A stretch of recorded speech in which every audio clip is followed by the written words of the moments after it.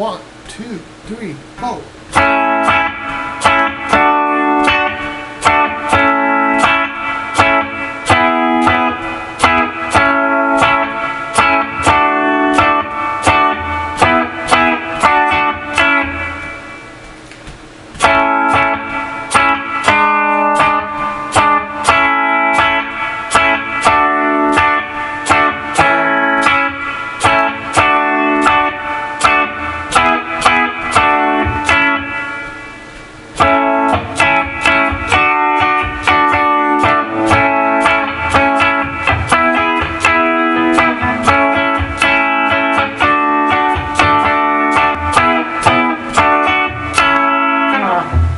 Sam Cooke Classic, I've got basically a clean telly sound.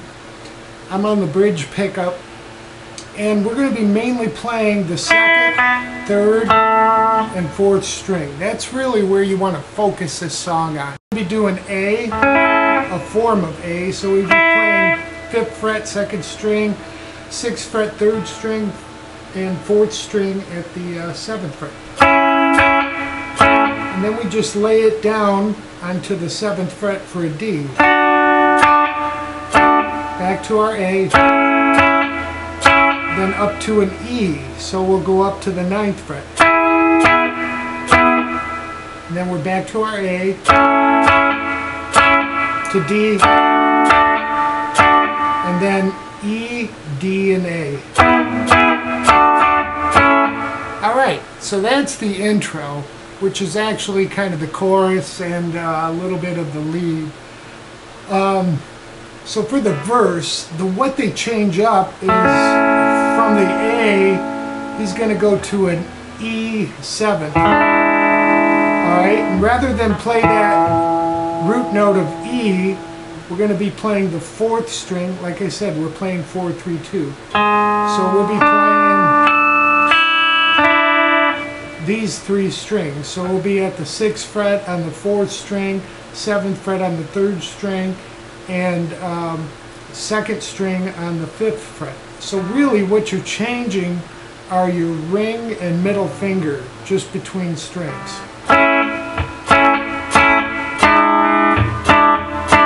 And then you're back to A and D, A and D, and then your takeoff. So then you're into your chorus.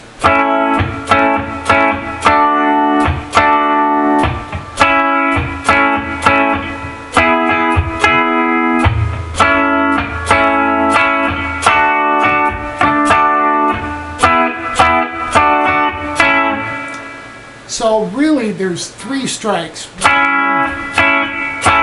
So it's a down, up, and then a down.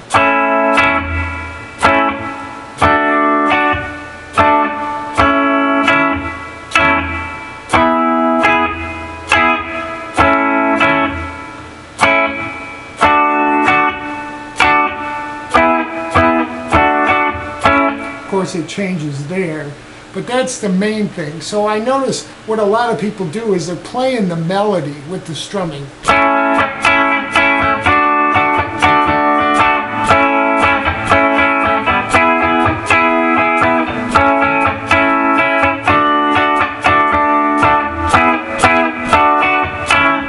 And that's fine. I mean, if that's what you're comfortable with, but again, the rhythm is more of a staccato.